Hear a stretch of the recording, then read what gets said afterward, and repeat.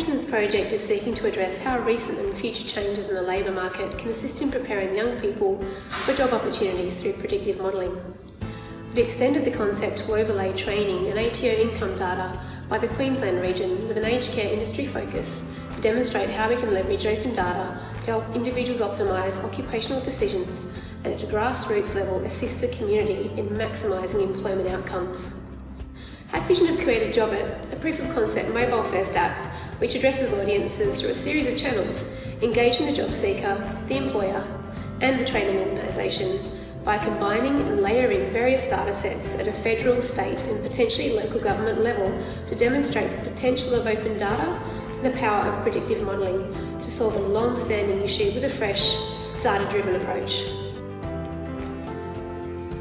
Our project focused on regional sector and industry-specific data for Queensland and aged care services, blending data from ABS, ATO, LMIP and Queensland Open API datasets to articulate the extensibility of the Jobit solution.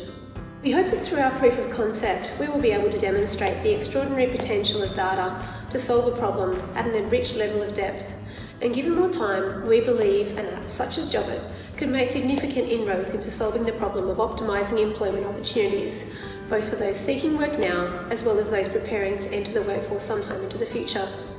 For employers, this could become a tool to inform their long-term strategic planning and manage their succession plan needs. And for training organisations, it could target their focus around training program development, delivery, timing and offerings.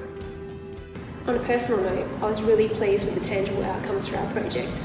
as my passion is rooted in the community outcomes angle, and I see that something like Jobit could dig even deeper to the vaults of local government data, providing valuable insight into their community programming space, enabling them to feed information into their long-term strategic plan, form tighter alliances with local training and employment agencies, and honing in on their funding policy to ensure funds are shifted to the right places based on predictive data modelling.